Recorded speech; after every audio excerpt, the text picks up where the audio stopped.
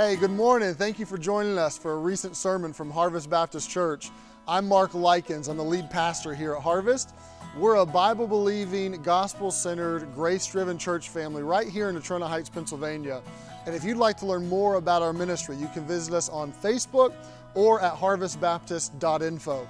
Now, I hope you enjoyed today's sermon. It's my prayer that this will encourage and equip you in your relationship with God.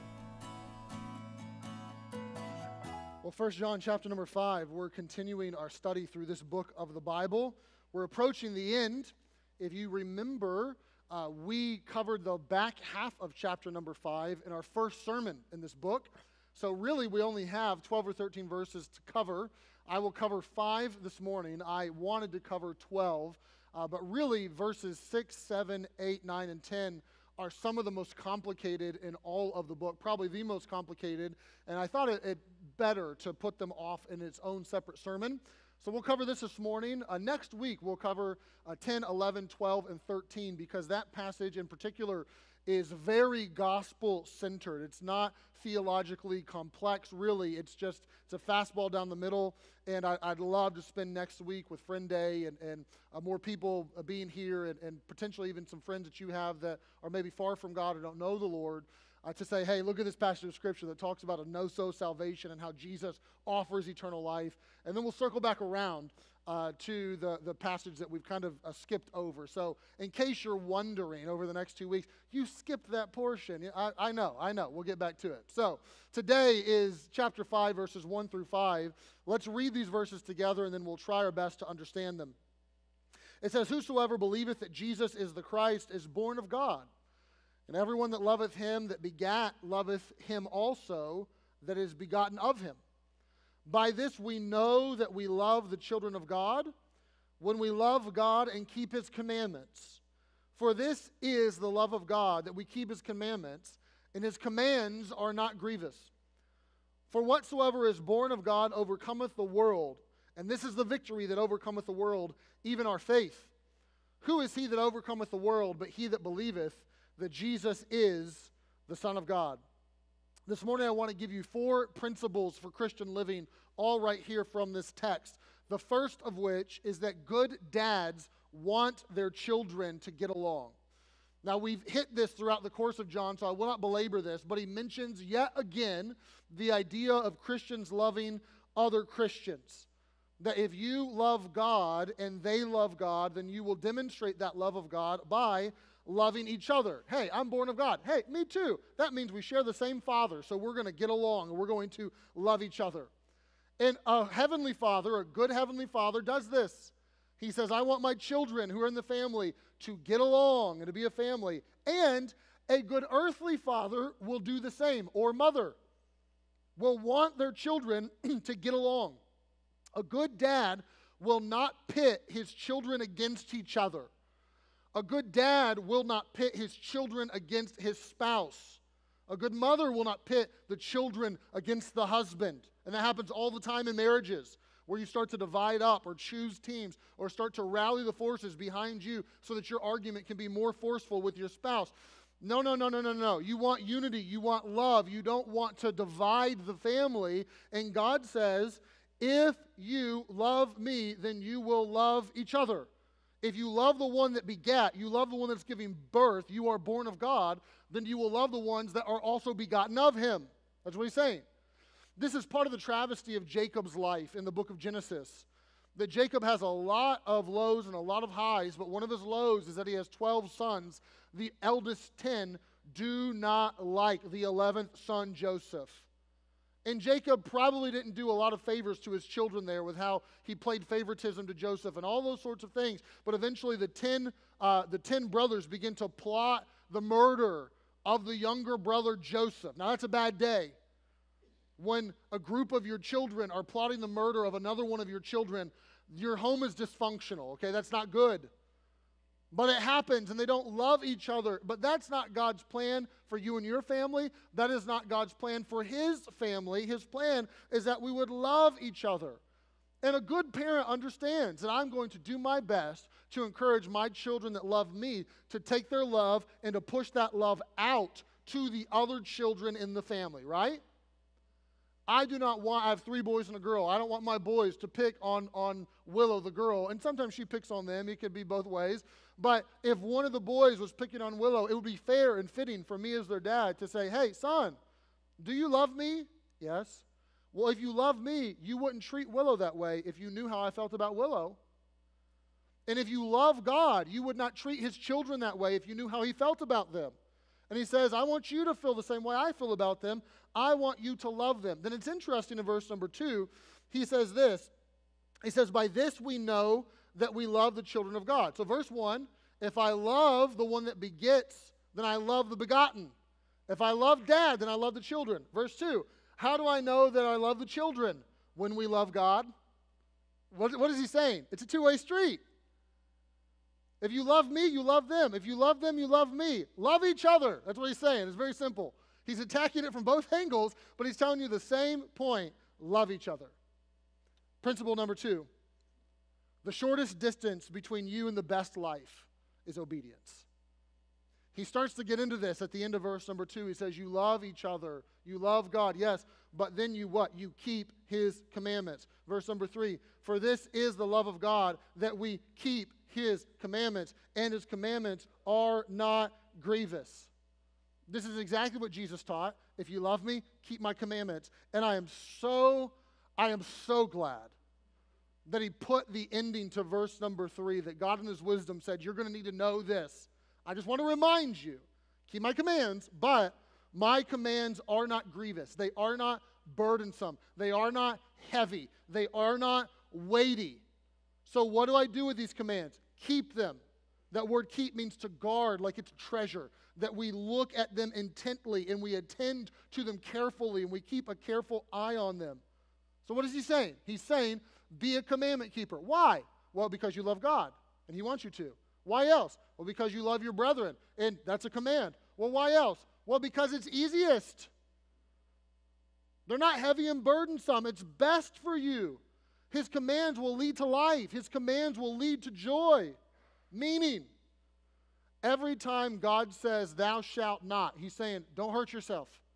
And every time he says, thou shalt, he's saying, help yourself to some happiness. Those are the commands of God. And parents, you know this when you're trying to tell your child, hey, don't touch the stove because it's hot. Oh, but I really want to. You're being mean to me. No, you're trying to keep them from danger. Don't play in the street. They don't get it, but you get it, right? You're trying to lead them into life and into joy. And in the same way, when God gives us commands that are there, shouts and shout nots, he's trying to lead us away from danger and to happiness. Now, the question is, do you believe that? Because if you have that belief, it will lead to a behavior.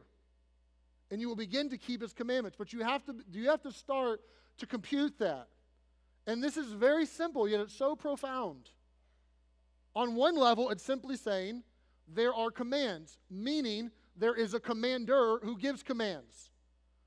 Now, there's different roles. If you have commander and those that are to obey the commands, those are very different roles. And you can't invert those.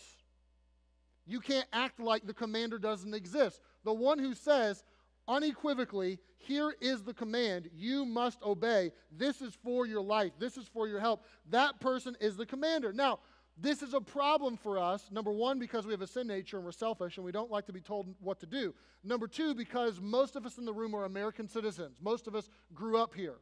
And if you assimilated into the country, welcome, and you may have already picked up on this, but those of us that grew up in America, we get this. We are the country, and we're proud of it, that we rejected sovereignty. Although we still have this weird aversion to it, and we are fondly, enamored with what happens with the Queen. Obviously, she passed this week, and there's been a lot of press on what's happened in England, and every Easter people want to know what they wore. We want to watch the royal weddings. We're weirdly enamored by it, but at the same time, fundamentally, we are the people that said, we have no sovereign. No taxation without representation. Don't be putting a law on me without someone representing me and saying, they're advocating for it. They're saying this is good. Don't you dare make a unilateral command or decree and just force it upon me. Don't tread on me. We are the people that threw that off and adopted what most of us believe to be a better system, a republic that has representation, that people are elected officials, not just born into it, not just some pedigree, and we put them forth. And if you don't do what I say or what I think you should do, then I will email you and I will call your staffer or I will not vote for you. That I have a say and I have power in this idea of a monarchy or a sovereign. Even if I call that guy or gal commander-in-chief, no, not really. If you do something that I don't like, then I will take to Facebook. I will let the world know. This is the society that we live in, right? And with this, we have a Statue of Liberty, not a Statue of Sovereignty. Uncle Sam shakes his fist at the monarchy. You know, this is who we are. Like, with this, I have rights. Have you read the Constitution? Can become this groundswell of nobody tells me what to do. And that's not to mention the individualism of our society that is very far from honoring family and different honor cultures or shame cultures that we do not exist in. And there can be all these factors at play in our lives that can lead us to reject the idea of a commander, of a lord, of a sovereign, of a king who says, here are the laws. Here are the commands. Don't. Do. The end. And we don't like that. There's something in us that bristles at that. It goes against our grain many times. But fundamentally, a Christian has to accept the lordship of the Lord Jesus. That's why there's Lord there, right? That you are in control. There is this creator, creation, shepherd, sheep, Lord, servant relationship that I have entered into. And that means fundamentally that he gets to give commands, that he gets to tell us what to do, and it is our job to willingly and gladly submit and obey those, as countercultural as it may be. But what he says here is not just, and I love it, it's not just that there is a commander and there are commands and you better keep them. He says the reason you should keep them, there's a lot of reasons, but one of them is the commands aren't grievous. They're not heavy. They're not burdensome. They're not meant to be a problem. You say, Pastor, hold on, time out. How does that work? Because there have been some commands that felt heavy. Anyone ever been there? Where it's like, I don't want to obey that. I would much rather do it my way. That is against my grain. That seems culturally regressive. That I don't like. That ever been there? It's part of the reason I know that this book came from God and not me, because there's a lot of stuff that steps on my toes. That's a good sign that it's not just an inventing of my imagination, because I wouldn't write it that way. But what do? But hold on. They're not grievous, but they feel grievous. I think maybe a window into this comes from Sarah Jewett's book. She was an early American author in the mid-1800s, and she, in her book, The Country of the Pointed Firs, talks about life in Maine. And she uses as the centerpiece of her story this retired sea captain named Elijah Tilley. And Tilley had this beautiful house, and he had this plot of land that he used to farm. But in Tilley's land were these stakes that he had driven into the ground that were relatively pronounced. And he painted them the same color as his house. And people would walk by and be like, what's up with the stakes? What is that, like lawn decor? What are you doing here? I don't really see a pattern or a rhyme or reason. They couldn't make sense of it. And Tilley had plowed the ground. And on his first plowing, every time he hit a large rock that was slightly below the surface with his plow, he put a stake right next to the rock.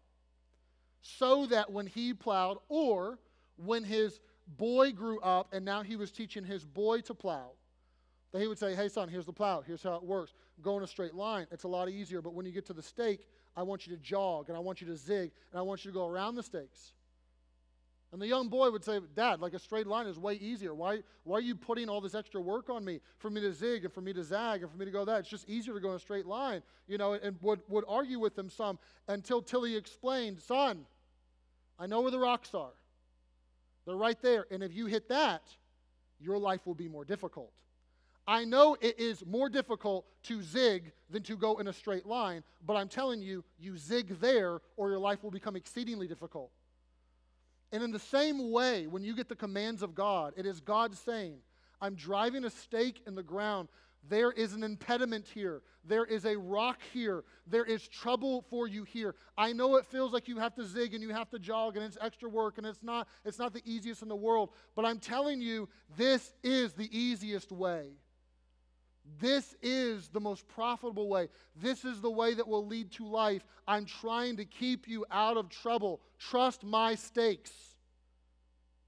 And as humans, we have to step back and say, okay, I'm not immortal. I'm not all-knowing. I trust in a God who knows more than me. And if he says do or he says don't, that's not grievous. He's trying to help me. And the opposite of that is true. That the way of the transgressor is hard. Keeping God's commands is the best. It is the most straightforward path between you and the best life, is a life of obedience. But if you disobey and if you sin, the Bible's abundantly clear. You'll hit the rock and your plow won't like it. You'll damage yourself. You'll damage other people.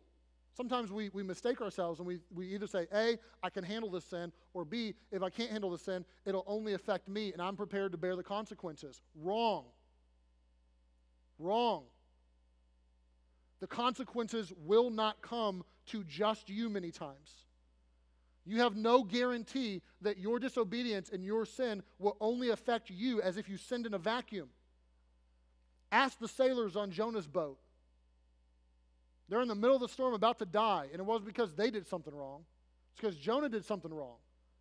And you fail to recognize that one day you're going to step on a boat and there's going to be other sailors there, and you're going to affect them, and you're going to hurt them, or you're going to damage them or endanger them because of your sin. His commandments, not grievous. The way of the transgressor, hard. So what do? You keep his commands, and part of the reason you keep his commands is out of an appreciation for them. Not just because he said, and that's reason enough, but God gives us more reasons than that. He says, look, trust me. If you want to choose transgression, man, it's a boomerang. You'll throw it out, and you'll be fine for a little bit, but it's going to come back, and it's going to come back with force. And you will not like the whirlwind that it creates in your life. So keep my commandments. So here we are. We're Christians who love each other. We love the brethren. We are Christians who understand that obedience is the most straightforward path to the best life. But thirdly, and I think this is worth inserting into here, God's laws are for everyone, and your rules are for you. So there's several places in the Bible where this is said overtly. It's intimated here, and I think it's worth pointing out. Because I've been around church long enough to know how this goes. Pastor, all right, I compute everything you just said. But man, I feel like there's been some times where the commands were grievous, and I was doing my best to obey, and it felt heavy, and it felt weighty, and the joy was sucked out of me. What in the world happened? Not all the time, but many times it's because someone, a parent or a pastor or some sort of leader, failed to delineate between God's commands and the house rules. Both are necessary and needful, but there is a difference, and you must be sure to separate them. Because if you have God's commands that you say, thou shalt, and if you don't, it's a sin, and you better confess, that's wrong, and then you add the house rules on top, as though they are commands, and as though those are from the law of God, and now you have to keep all of that as well, that becomes very heavy and very grievous. So, for example, there are commands that you are to obey, then you can, at your own discretion and just employ wisdom, you can invent your own rules for you. You can invent your own rules for your marriage. You can invent your own rules for your family. You can even invent your own rules for the church. So, for example, there are many things we do here that are commands. Baptize in the name of the Father, the Son, and the Holy Spirit. Got it. There are some things we do here as a church that are house rules. If you want to serve in our nursery, you have to be background checked. We feel that that is wise and prudent. But God never said that. And it would be a problem if we started to act like God said that, right? God never said, thou shalt have a nursery. God never said, you better get everyone background checked. That's not there. It is just a house rule of prudence. But we do not mistake a command of God for a house rule, right? Parents, you are told, if you're a Christian parent, to raise your children in the nurture and in the admonition of the Lord. And whether you realize it or not, you have a lot of house rules that you have constructed to try to help you do that. At least I hope you're trying to aim that in that direction. And it's funny, different families will have different house rules. One family will say, I should raise my children in the nurture and the admonition of the Lord. You know what? That means that when they go to school, I want them to go to a Christian school where they will learn a Christian worldview. I do not want my children to sit in the seat of the scornful, so I'm going to send my kids to a Christian school. The end. Another family will say, God told me to raise my children in the nurture and admonition of the Lord. He didn't tell you to raise my children in the nurture and admonition of the Lord. So it's my job. They're going to stay with me. They're going to be at home. And I'm going to homeschool them because it's my job to make sure that gets done. Another family will say, I'm supposed to raise them in the nurture and admonition of the Lord. This means that they're going to have to stand against the world. They're going to have to stand on their own 2 feet. I don't want to keep them in a bubble and then send them off the pit and then be blindsided. I think that they should be in public school. I know that they're going to face some temptations they wouldn't otherwise have. I know they're going to get some teaching they wouldn't otherwise have, but we're going to talk through it, and I would rather guide and shape and help direct them while they're under my care than them be out of my care and never have, gone down that path at all. Now, 3 families all saying, God, I love you. I want to raise my children in the nurture and the admonition of the Lord. Great. It's a command. Do it. But all 3 families have constructed different house rules to help them keep that command. And can you see where the problem may lie? When one family says, well, if you love God, then you would homeschool like we do. And they say, well, if you really love Jesus, you wouldn't put your children around those heathen in the public school. And they say, well, your kids should grow up sometime and they can witness and be a light. What, you want them to be hid under a bushel all day? And all of a sudden you're fighting because you make your house rules commands of God. Now, I have a preference. In our family, we have something that we do. Even here as a church, we have a private academy. So it may show you where I personally would tilt. But those are my rules. They're not your rules. You have to use wisdom and prudence to figure out what is best for you and your family. Get it? But you don't mix those two. Parents, grandparents, be very careful when you're teaching your children. Here is what God says. Here's what we're going to do. And let's separate. These are the house rules. Have house rules. You need them. Make your children obey them. It's good for them. But they may choose to do something different when they get out of the house. That's not a clear command, right? The same thing happens from church to church. It's my job as a pastor to try to do my best to separate those things and to say, look, here's what God says, and here's something that may just be wise, and you can choose for yourself. There's a difference. I thought I would give you a few of the house rules that over my life were preached to me as though they were God's laws. Maybe these ring a bell for some of you. Maybe they don't ring a bell for some of you. But I took 5 minutes and I just jotted a few down, and it put a scowl and a smile on my face all at the same time. So here is the book of First and Second Opinions that I got preached to me occasionally. So I just wrote a few down. And these are not like conversations with people. These are things I've heard preached from a pulpit, which I would disagree with preaching them as God's command. So it's a sin not to wear a tie to church, right? Because after all, God deserves your best, and your best is probably a tie. That looks the best, that looks the sharpest. You better wear a tie. No one ever talks about tuxedos and cummerbunds and how that would be even elevated, but whatever, tie. It's a sin for women to wear pants, right? Look at the bathroom sign. Men, pants. Women, dress. It's obvious. You should not wear pants, women. It's a sin to ride in a car alone with your girlfriend. God says don't be sexually active before you're married. You're going to be tempted. You have emotions. You have hormones. You have all these desires, all these sorts of things. Take yourself out of the way of temptation. Never be alone with them, period. Never be alone in the car, and then everything will be honky-dory and you'll never sin, which doesn't obviously work all the time. It's a sin to go to a movie theater. Because Hollywood, do we endorse what Hollywood does? A lot of it's evil, a lot of it's vile, a lot of the messaging is terrible and wicked and despicable. So why would you endorse Hollywood? Why would you go to a movie theater? It's a sin to eat at a restaurant that serves alcohol. God says don't be drunk. If you're going somewhere that serves alcohol, they could think that you're being drunk. Abstain from all appearance of evil, right? That's what the Bible says. So it appears that you could be doing evil if you go in there. And so abstain from appearance of evil. Don't eat anywhere but Cracker Barrel. But fiddlesticks, Cracker Barrel started serving alcohol too, and now that one's off the table. We got Taco Bell. That's all we have left. You can't get a tattoo. It's a sin if you feel depressed. It's a sin if you wear Nike. Anyone ever get the Nike sermon? Am I the only one? I don't know if you knew this. Nike is the name of a Greek goddess, the goddess of victory.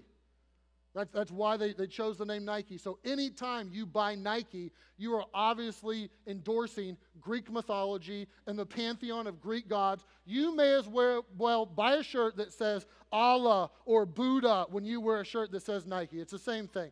It's a sin to have drums in church. It's a sin to do any work on Sunday. It's a sin to do an Easter egg hunt. I could go on and on. Things. Now, I'm not saying all those are trash. Not at all. It may be really wise for someone to not ride alone in a car with the opposite sex, and that rule may really help them live for Jesus and live a holy life. I'm not saying those are bad in and of themselves. Well, that someone should, if hey, I only want to wear a skirt, that shame on you. That's silly. I'm not saying that.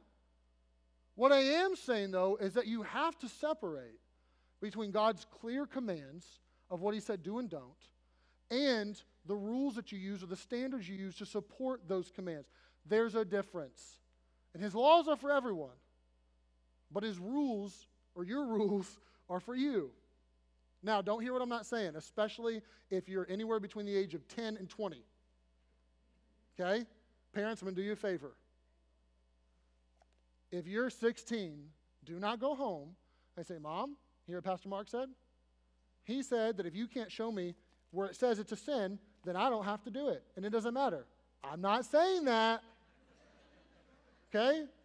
Show me where it says it's a sin to eat poison ivy. It doesn't, but it's dumb. Okay? There are certain things that there's wisdom, there's common sense, there's prudence. So young people, don't misconstrue what I'm saying, and you go bristle or you go fight your parents against their house rules. God never said when a kid could get a cell phone or if they should have a cell phone. He never said it. But every family gets to decide. So if you're 14 in the room and your parents say no cell phone, and the other kid that's in your class has a cell phone, respect and honor your parents, because the command is to honor your parents. Okay? Can I be clear on that? The point that I'm trying to make is that you don't take your rules and start to beat people over them and make the law of God grievous because you've now overinflated the law of God. We don't do that. But we do love his commands. And we keep his commands. And we do understand we may have to have some standards to help us keep those commands. And we do our best to love him with all of our heart and to say, God, what you say is true. Let every man be a liar. I want to follow you, and I want to keep your commands. Principle number 4, lastly. You are a victor, not a victim. I wanted to hit this when we got to greater is he that is in you than he that is in the world, but I didn't have time, and so here we are, and this is along the same lines. Look at verse number 4. If this doesn't encourage you this morning, fire me. I don't know. This better encourage you. For whatsoever is born of God overcometh the world. And this is the victory that overcometh the world, even our faith. Who is he that overcometh the world? That he that believeth that Jesus is the Son of God. All right, so I thank you for the amens. I appreciate them. Are you an overcomer? You are, yes. But let's ask it this way. Subjectively, were you an overcomer this last week? Or were you overcome? It's easy for us to come to church and sing, faith is the victory, and then go be a victim to our sin all week. But it's not fitting. Now, don't get the idea that an overcoming Christian is a super Christian. An overcoming Christian isn't some special category of Christian. That's normal for a Christian, should be. It's what God intended to be, normal. And if you're not overcoming, that's subpar. God's blueprint for us is the day by day, moment by moment, week by week, to live in victory. I mentioned Nike earlier. It's funny because the word here in this text is Nikeo, when it says overcomer. It's where the Greek goddess Nike, it's where they got the name from, is Nikao, is the verb used here. And the Greeks would only use this verb of the gods, because the Greeks taught that a mere mortal could not truly be an overcomer in that way. And against that backdrop, John steps in via the Holy Spirit and says, no, you Christians, you who have been born of God, you believers in Jesus, you are Nikeo, you are an overcomer. You can do this. You can prevail in the face of obstacles. And he doesn't say, oh, you're an overcomer, because it's a bed of roses and a valley of lilies and everything is just so sweet and so easy for you. No. He says you can overcome the world. Now, if you know anything about John's writing in this book, he told us in chapter 2 that all that was in the world, the lust of the flesh, the lust of the eyes, the pride of life, there's all these things the world comes at us with our passions and possessions and pride, and wants to get us and hook us. He will say, actually in a couple verses, if you look at verse 19 of chapter number 5, look at it with me. He says, we know that we're of God, and the whole world lieth in wickedness. Meaning that the world lies in the lap of Satan, and Satan cradles and rocks the world and its system, this system of do and be and have. And what John says all through the book is that the world is ferocious, and the world is venomous, and the world is monstrous, and this is difficult, and you are going to have to fight lust, and you are going to have to fight pride, and the devil is involved in this. You don't just wrestle against other people. It's not against flesh and blood, but it's against principalities and powers. He does not make light of our adversary. He does not paint it as though it will be easy, but he does say you can overcome. He does say that world, all that it has to throw at you, you do not have to be subject to it, and you can overcome that. And you have to know that God has engineered your life so that you would have opposition, and that opposition would grow you, and you would begin to experience victory. But the greatest victories are against the toughest opponents. This is why the championship win is so much sweeter than the first win of the season, because it's the toughest opponent in the championship. This is why we praise dragon slayers, but we don't praise squirrel hunters. No offense to any squirrel hunters in the room. We recognize it's a different category to slay a dragon than it is to hunt a squirrel. And John is saying you do have a dragon to slay, but you can slay it. You can do this. And not just you can do this on your own because you have the power that lies within you, power of positive thinking, you have what it takes. No, you can do it because of the Lord Jesus. This is what allows us to overcome the world. He says it right in the middle of the verse. Even our faith. Our faith. Faith in who? The Lord Jesus. He hammers it all in 5 verses. Believe on Jesus, believe on Jesus, believe on Jesus. We don't overcome by trying. We overcome by trusting. And he introduces the mysterious power of submission. That I put my faith in the Lord Jesus Christ. And while it may take some effort from me, he's not just going to treat me like a puppet, right? And put his arm in my back and just control me. But he will give me his spirit, and I can walk in obedience, and he can empower me, and I can do this. Christian, don't have an Eeyore spirit. Don't walk through life humdrum, down. The world is coming down on us. It's just the roof is falling in. It's so tough. I can't do it. I've tried. Stop. Stop. Read it. I didn't make it up. You're an overcomer. You can overcome. Christians aren't people who play scared. We're not playing to lose. We are the people who don't shrink back. We do not cower in fear or in terror, but people who stand up boldly in the name of Jesus and say, I can do this. I can overcome the world. I can kill that sin. I can mortify it.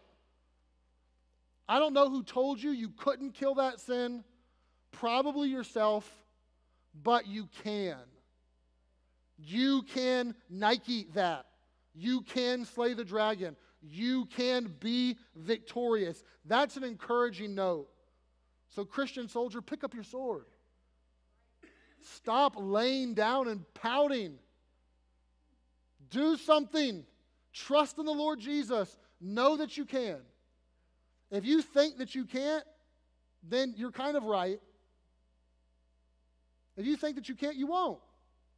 Parents, we know this. We're trying to teach our kids something that's new that we're introducing to them when they're 4 years old. You can buckle yourself in your own car seat. I don't have to crawl back there anymore. You can do it. Hey, you're in third grade. You can tie your own shoe. I can't. If they say I can't all day long, they're not going to do it.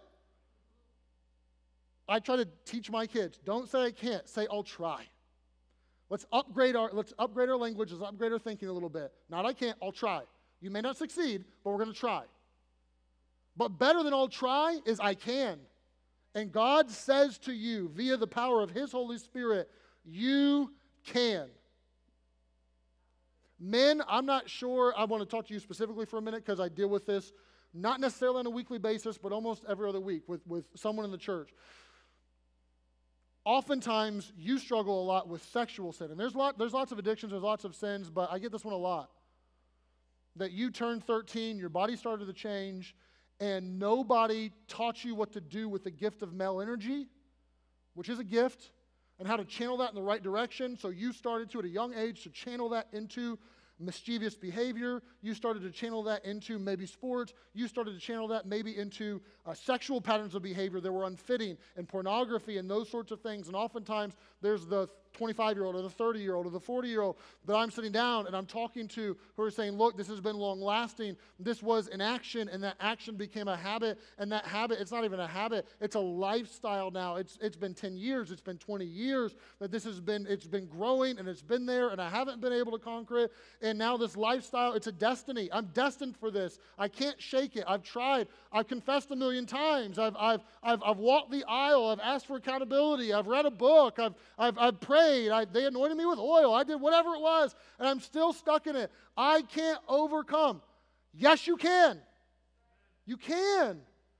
Whatever you're struggling with as it relates to sin and temptation in the world, you can, via the Lord Jesus Christ, live a life of victory. I'm not saying that will be easy. I'm not saying that you won't fall down sometimes and then get back up, but you can overcome. And one day, we will look forward to the day where our sin nature will be gone, and we're in heaven, and all that the world has to throw at us doesn't come at us anymore. We look forward to that day. But if God wanted you in that day right now, He'd make it happen. But He hasn't. Where does He want you right now?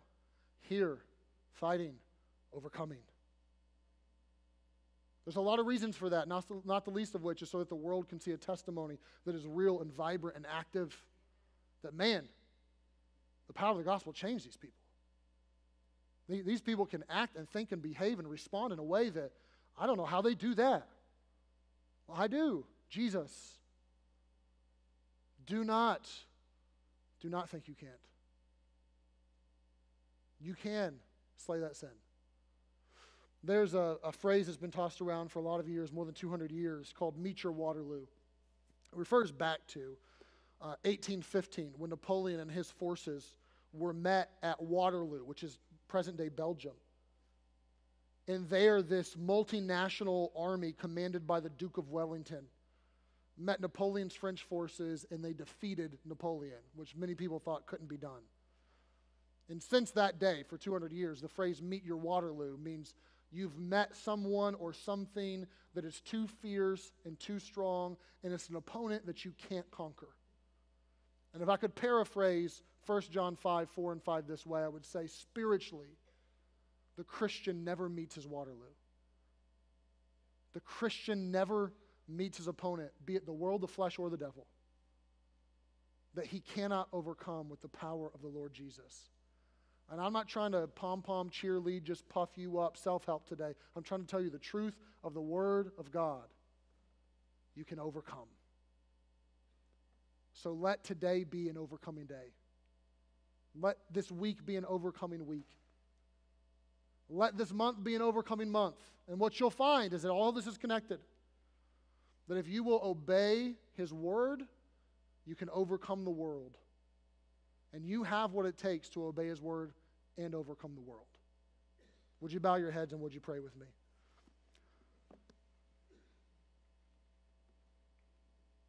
I want you right now in the silence of these few moments to respond to the Lord. I'm not sure which one of these four principles hit you the hardest, but odds are one of them struck you and rung the bell more than another one. If it is the idea of loving your brothers and sisters in Jesus, then ask, do I love the Lord? Is that vibrant? Is there adoration? And is this pushed out to my brothers and sisters in Jesus around me? Is this pushed out to my church family? I would encourage you to, if it's not, to change that. I want you to ask yourself, man, do I see his commands as healthy and helpful and not grievous? Or do I resent them and begrudge them? Understand that God is for you. He wants to lead you in the path of joy. And his commands will help you.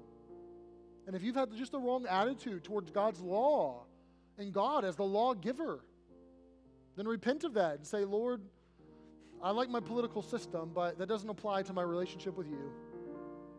You're the commander. You're the king. You're the Lord. If you've been struggling with a doldrum Eeyore mentality of I can't, I'm stuck, I've already tried, I can't shake this sin, in the name of Jesus, as lovingly as I possibly can, say, I tell you, please stop. Replace that broken thinking with the truth of God's word. You can. He can fill you. He can help you. There's victory in Jesus. We sing it, but let's live it. Would you right now talk to him? Would you confess if you need to confess? Would you ask for help and assistance if you need to pray for help and petition?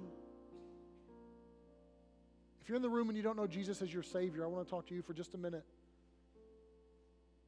Jesus Christ, the Son of God, God became man. He lived in the flesh perfectly. He died on the cross for your sins. He was buried and he rose again. He overcame. And he offers life. He offers forgiveness of sins. He offers heaven to anyone who will put their faith and their trust in him and in him alone. And if you never have, I want to encourage you today to put your faith and your trust squarely on the Lord Jesus. If you never have, maybe right now in the quietness of this moment, in the stillness of your heart, you would just call out to Jesus and pray and ask him to save you. If you'd like to do that, pray something like this. Just say, Jesus, today I put my faith and trust in you. I believe that you died for my sins. I believe that you rose from the dead. And I'm making you Lord of my life. I'm not trusting in myself. I'm not trusting in any other gods. It's in you and you alone. My faith is in you. The Bible says if you will do that, if you will believe in your heart and you will confess with your mouth the Lord Jesus, that God will save you from your sins. He makes you a guarantee that he'll take them all away and he can change you and live in you. Father, we come to you one more time with so many emotions. Lord, right now I feel encouraged. I feel ready to fight the sin in my life. Lord, I feel regret of not understanding some of these truths sooner. Or there's so many things in my heart, but right now I most of all just want to praise you for being good, for loving us with your commands. Those are a kind mercy, that you would put stakes in the ground for us, that you would guide us, that you would help us. Lord, may we live for you. May we recognize, sometimes we don't even see it, that we're living for ourselves, that we're being selfish, that we're breaking your laws. And Lord, give me the gumption and the clarity to be able to communicate that to your people so that we could see very clearly what is true and right and a do and a don't. And then, Lord, what is wise and prudent. Give us this discernment and this help in our lives. Grow us. May we be more like you, Jesus. We love you and we thank you for being the victor, the conqueror, the one who conquered sin, the one who conquered the grave, the one who conquered death, and thank you for sharing that power with us. Jesus, it's in your name that we pray and we praise. Amen. Well, church family, I want to tell you that I love you, and I've been so joyed just to be in the house this morning, and certainly look forward to tonight at 6. Friend Day, of course, is next week, but before we get out of here, I want you to take 2 minutes and I want you to watch this video. It probably will even say Night of Worship and Friend Day, which I already said, so forgive me for that. But it'll let you know a few things that are coming up and that you need to be aware of. And as soon as this is done, you're dismissed. But love a brother and sister before you're dismissed. Can we do that today? Find somebody that needs a hug and give them a hug. Find somebody that needs a word of encouragement and encourage them. Find somebody that's been going through a tough time and pray with them. I would encourage you not just to slip out as fast as you can because the Steelers start at 1. You got an hour and 15 minutes, okay? Love a brother and sister in Jesus before you leave. So be dismissed on that note, but watch this video first.